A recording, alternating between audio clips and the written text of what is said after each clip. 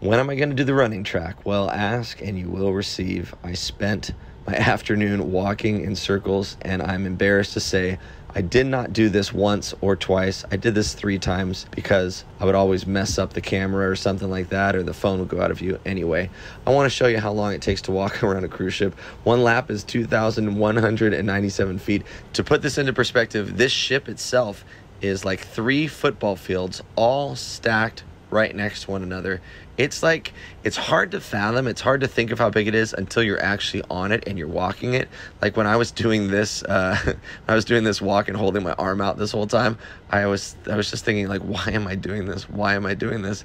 And I still don't quite know why I did it, but I did it. Okay, we're kind of near the end now. I'm trying to remember how long it took for me to walk across. It's 8 minutes and something. 8 minutes and 41 seconds. There you go.